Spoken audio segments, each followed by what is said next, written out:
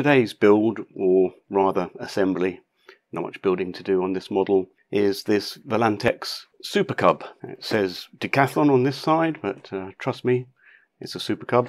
The box then contains all the parts that we need.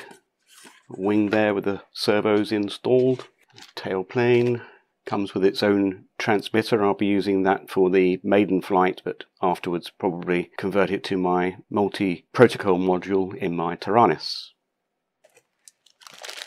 A rather substantial fuselage, EPP foam, but with a plastic cowling there, and a rather long extension. Don't quite like the look of that. Looks like something that might get bent in one of my heavier rivals. And just feeling the weight of that, I had hoped that this would be included in my Sub 250 challenge, as it said in the description that the flying weight was 200 grams. Clearly I can feel here, and looking at the standard servos, this is going to weigh a lot more. We shall see. Tail fin and the usual bag of goodies. Good to see a spare prop in there. I think we might need that. And the undercarriage and servo leads, etc.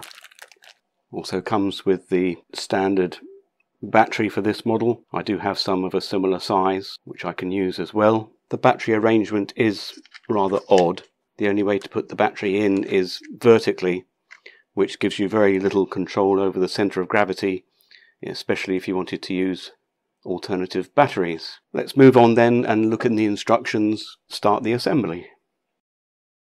The instructions make no mention of this, but it seems logical to put the decals on before assembling the model, and you can see in the pictures there, they're already there. I think, and I hope, that that was the most challenging part of this assembly, because I found it pretty taxing, pretty difficult.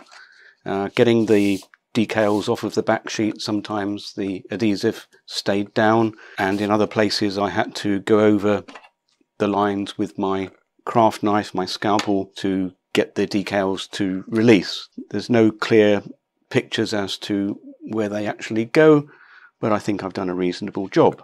To start the assembly proper now, I suggest you disregard the instructions here completely. It's complete nonsense. The first thing to do is to put the elevator onto the rudder section and then pass the tail wheel through this small hole at the bottom, because the tail wheel is actually steerable, of which it makes no mention at all. After you've threaded it carefully through there, you then have to jiggle around with the assembly to get the wire in behind this little plastic plate. It's a bit of juggling, and then you can gently push down on the rudder section. It says to secure it with screws, which is a great idea. You have 2 bags of screws. This bag has the longer bolts included, so I think that's for the wing assembly, which leaves us with this, which has 2 likely looking almost wood type screws, which look long enough to go through those 2 holes there. It says to fix the tail wheel by a screw. I just don't understand how that's supposed to work at all. There is no screw as far as I can tell. I'll get on and put those screws in now.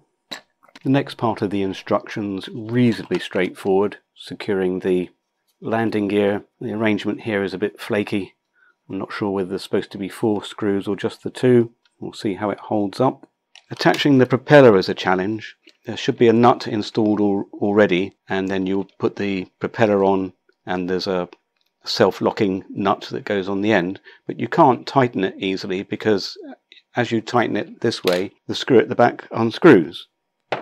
The only way I found in the end was with an old blunt pair of side cutters to get behind the propeller there and grip the shaft whilst I tightened the nut, and then you just press the spinner on afterwards. It then says to insert the wing. I would guess that you would need to install the aileron harness first, otherwise that's not going to work too well. Let me get that put in place. Before we go much further and put the wing on as it suggests, there are other jobs to do which it makes no mention of. We haven't put the control horns or the control linkages for the aileron servos yet. The ailerons need to be connected to the receiver inside. There's this little addendum sheet, because this is a new receiver. This is in the correct orientation towards the front of the plane. So on the outside there's no function, and the next one in next to the rudder is the aileron. So you put the extension lead in there onto the aileron and then connect the two aileron servos. Let's just apply some power now. We'll turn the transmitter on.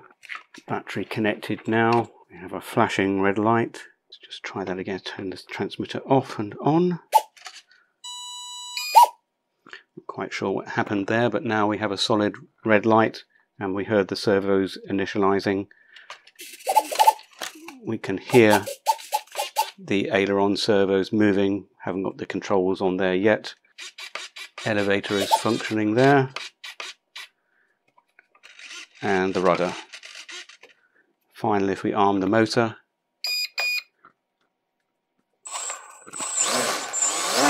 yep, plenty of power there. Now that I know that the electrics are working and wired up correctly, I can go ahead and put the final linkages and control horns on. Then we can check, obviously the rudder is off center here, as we can see. We need to center those up and then we'd be ready to fly. We're getting there now. I've put the linkages and the servo horns on. Haven't screwed them in yet. I'm going to check when I've put the radio on that they're more or less in the correct position. The servo arrangement inside needs some attention. Clearly the rudder servo is nowhere near centered, which accounts for the offset on the rudder. And I note that the elevator horn has not been cut down sufficiently.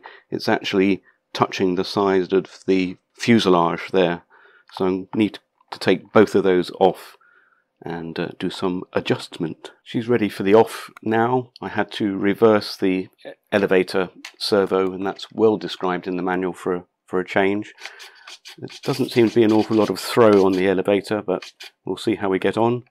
Got our rudder function there, and finally ailerons all moving in the correct direction.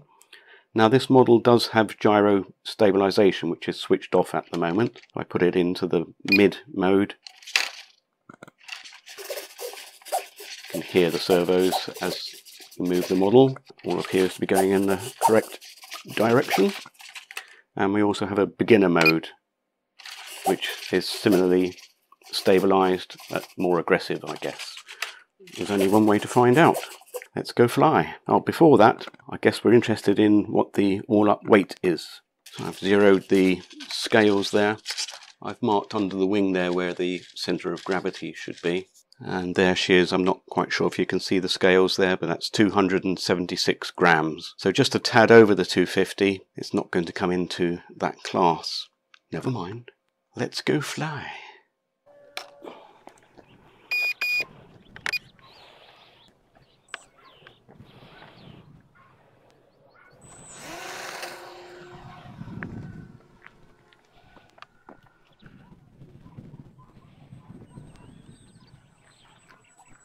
Almost silent.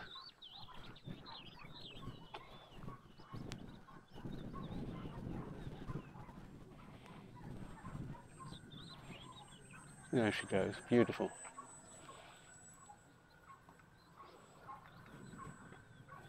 Just at half throttle there in the intermediate mode.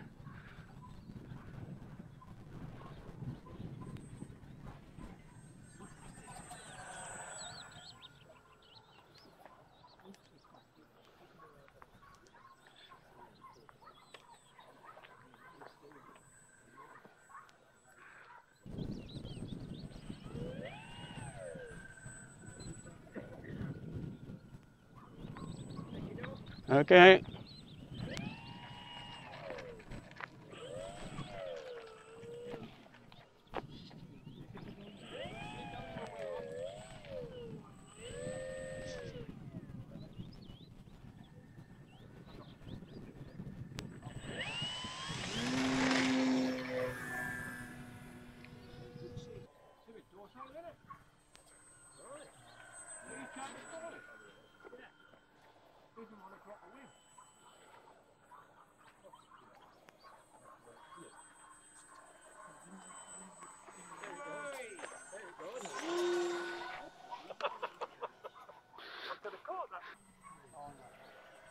Beautiful.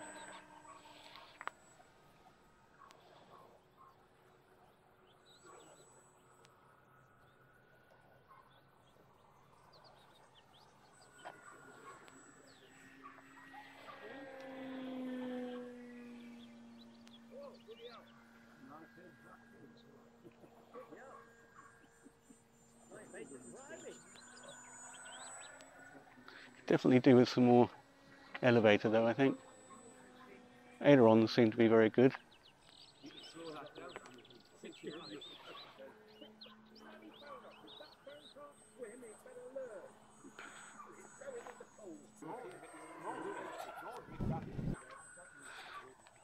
Nearly.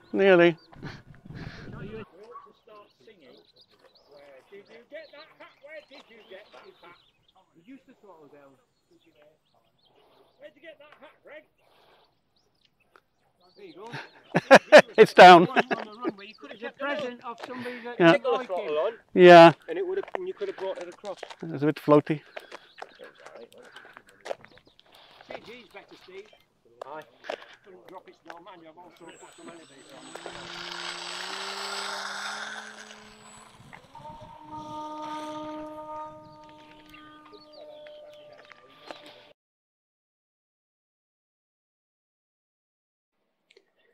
You can see then that despite my best efforts, I've managed to bring it home in one piece.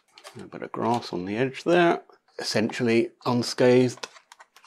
Despite my 2 landings in the grass, one day I'll get it right. On one of them, the propeller snapped. These are very fragile propellers, and as I mentioned before, I'm not really overly struck by this arrangement with the long threaded motor shaft there. It's just asking to get bent. Probably after my next outing, when this prop is busted as well, I will seek an alternative arrangement.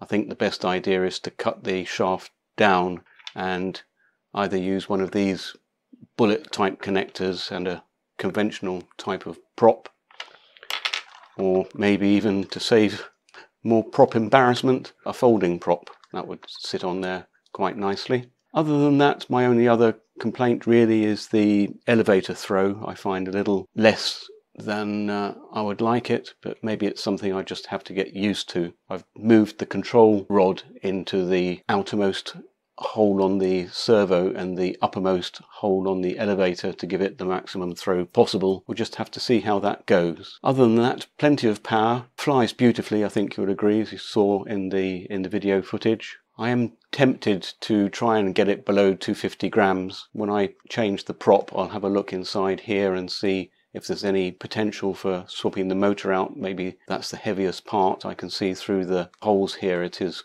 quite a large outrunner motor, and I think with this lightweight airframe it could probably get away with a smaller motor. Maybe we can just sneak in under the 250 gram radar. Thanks for watching then. Please give it a like and subscribe.